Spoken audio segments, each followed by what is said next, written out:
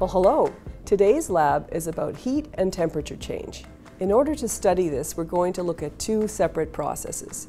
In one process, heat is given off from the system to the surroundings, so it's an exothermic process. And in another process, heat is taken up from the surroundings to the system, so that's an endothermic process. So in order to do this experiment, you're going to need some supplies, and some of these supplies are going to come from your kit, and some of the supplies are going to come from your kitchen. So from your kit, here's what you're going to need. Your calorimeter, which is a set of nested styrofoam cups, so have that ready.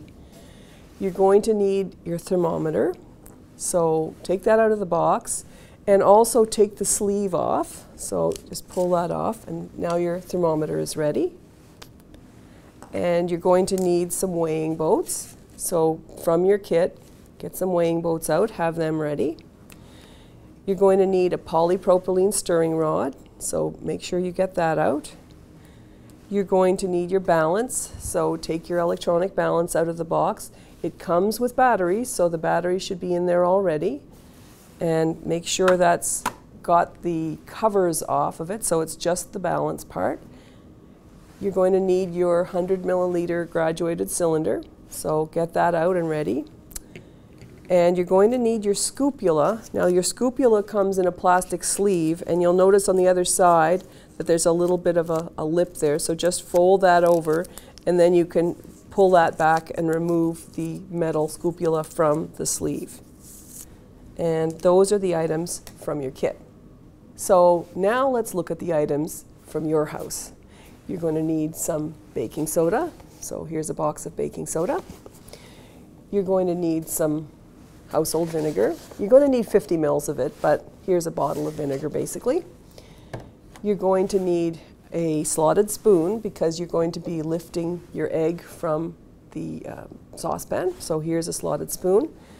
You're going to need one small raw egg in the shell because you're going to be preparing a hard-boiled egg. And you're going to need a saucepan with a cover because that's what you're going to cook your egg in. And that's what you need from your house. So we're going to start with our exothermic process. If you were doing this course in the lab here, we would probably have a hot object like a metal. We'd heat it up and then transfer it to cool water and measure the temperature changes there. But we're doing this in your house, and a typical household object that's hot and has to cool down is a hard-boiled egg. So we're going to prepare a hard-boiled egg. So now we're going to weigh the egg. So first thing, we're going to turn on our balance,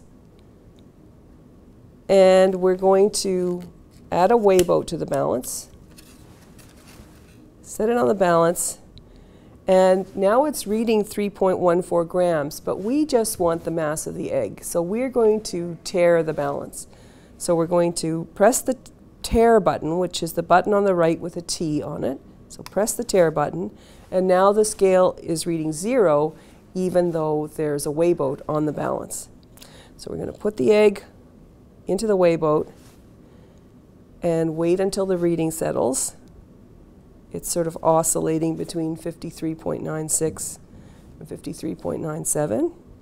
Now I'm seeing 53.96, so that's what I'm going to record in my report sheet. All right, so now it's time to prepare our hard-boiled egg. So what we're going to do is carefully place our hard-boiled egg into our saucepan, and we're going to add water to the saucepan. And we'll add water to cover by about an inch, about 3 centimeters.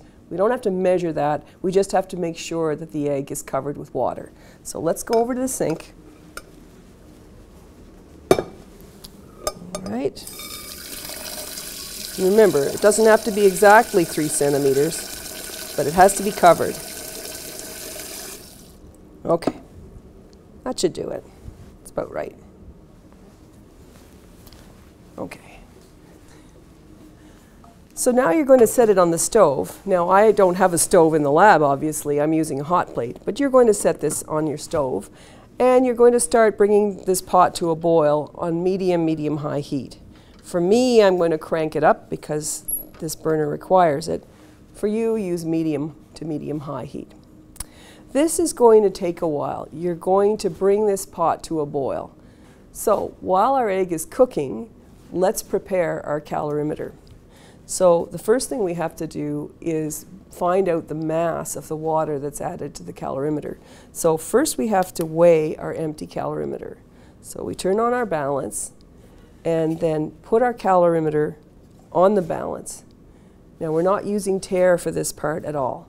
So we look at our calorimeter setup and we see that it weighs 6.67 grams. So we record 6.67 grams as the mass of the empty calorimeter.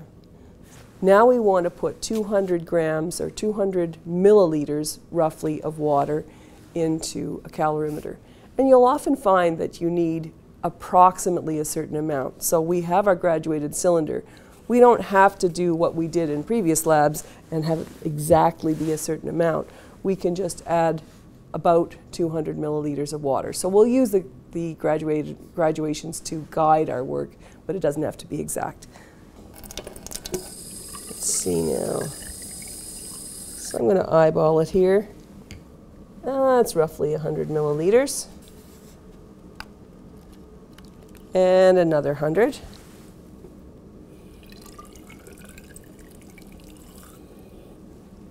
Basically to the top of the etchings, nearly. And add that in. As I said, it is not exactly 200 milliliters, but that's okay. So we don't have to know exactly how many milliliters of water we added because we're going to find out now how much water we have. We're going to place the calorimeter in the water on the balance again, and the reading is 208.02 grams. So that has to be recorded on the report sheet. And now our calorimeter is ready for later on when we're going to add the hot egg. So now that your water is boiling, the first thing you're going to do is you're going to turn off the stove. So turn it off, and you're going to remove the saucepan from the stove, and you're going to place it on a surface that can take the heat. If you have a hot pad or a trivet, and I have a hot pad right here. So you're going to take it off the heat and let that egg sit in the hot water for 12 minutes. So now we've waited for 12 minutes and our egg is ready. So we have to take the temperature of the water that the egg is in because that's the temperature of the egg. The egg and the water have come to thermal equilibrium. So carefully, because this water is hot, we will stick our thermometer in.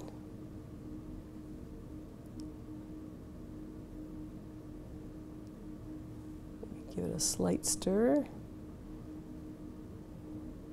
And we'll wait for this to settle. The temperature is going up, and we'll wait till it settles to a constant value.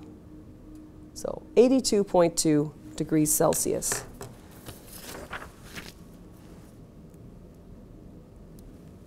So that is the temperature of the egg and the water that it's sitting in.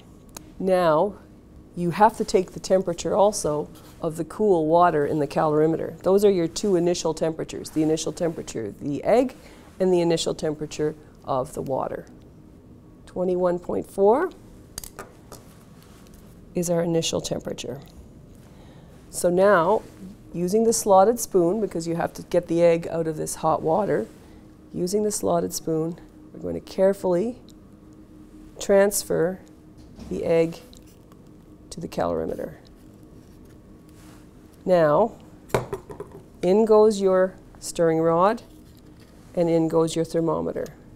Turn it on. This part is going to take a long time. You're going to observe the temperature going up. It's 23.5, 23.6, 23.7. And what you're looking for is the maximum temperature. So eventually the temperature is going to reach a constant value and it's actually going to start to go down. But it's going to take a while, and probably at least 5 minutes. So what I recommend is that you take the temperature every half a minute, minute or so, maybe take a spare piece of paper, a piece of scrap paper, and write down a few values so you remember what it was. So we're up to 25.4. Wait another half minute. Has it gone up? Has it gone down? Oh, it's gone up. All right, so we keep going. And you just keep going until you reach a maximum value. So while we're measuring and waiting for this maximum temperature to occur, let's talk a little bit about the kinds of calculations we're going to be doing. We're going to calculate the Q of the surroundings, the amount of heat taken in. And as you've seen on your procedure, Q, the heat, is equal to mc delta T, where m is the mass of the water in the calorimeter, which you have. Delta T is the change in temperature, final minus initial. Remember, we took the initial temperature of the water, recorded it, and now we're going to get the final temperature of the water, so we can get that T final minus T initial. And the C is the heat capacity of the water, the specific heat capacity, and that's 4.184 joules per gram per degree Celsius. So we can do that calculation to find the amount of heat that's absorbed. That's the first step in the next calculations, which we'll talk more about in class, to get the heat capacity, specific heat capacity of the egg. Okay, we went up to 30.1 and then we went down to 30. So I think we've reached the maximum temperature now. So 30.1 is our maximum temperature, and I'm going to record that on my report sheet. So we're done with part A, and we have to prepare our calorimeter for our part B. So we're going to empty this out and get ready for that trial. So basically what we have to do is pour the water down the sink, take the egg out, throw it out, and give this a little rinse and wipe it out, and then you'll be ready for part B. The last thing we're going to do is take our selfie. So here we are in our personal protective equipment. We have all of our experiment set up here in front of us. So get your cell phone out, try to get you in the picture and as much of your equipment as you can, and here's your selfie. So this is the Heat and Temperature Lab. Remember, if you have any other questions, feel free to use my office hours or drop me an email. Thank you for watching. Bye for now.